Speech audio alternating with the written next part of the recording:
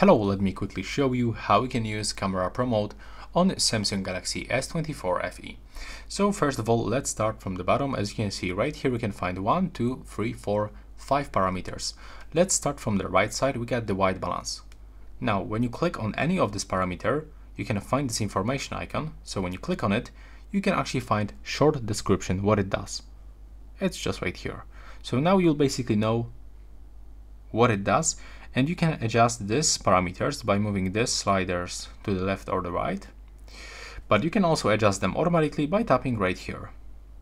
Next, you can find this parameter. This is the focus range. You can set it manually, automatically. There we go.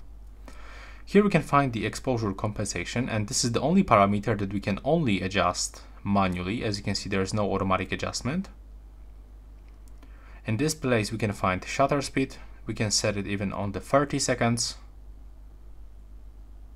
and also we can turn it on automatically, and we can also find ISO level. And right here in the right upper corner we can find other options like contrast, highlights, shadows, saturation and tint. By clicking here we can change matrix metering with short description when you change it. Right here we can even change the aspect ratio.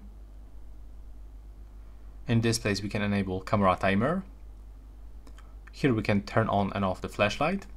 By clicking here we can lock or unlock the focus. Take a look.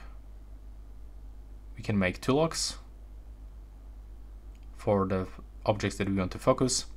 And here we can also find the photo format. So when I'm gonna take the photo, I will actually get 2 photos. The first one taken with normal one, and this one with a raw photo. And that's basically it. Right here we can change lenses between ultra wide, wide and the telephoto. Thanks for watching.